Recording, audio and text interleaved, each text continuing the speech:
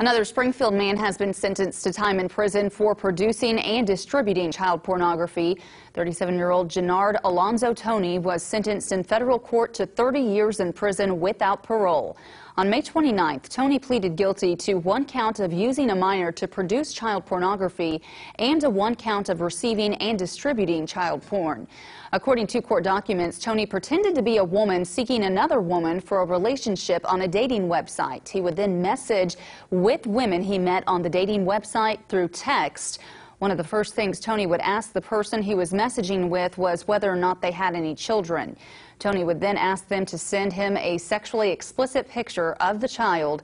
Toney was previously on probation after being convicted of 3 counts of distributing a controlled substance.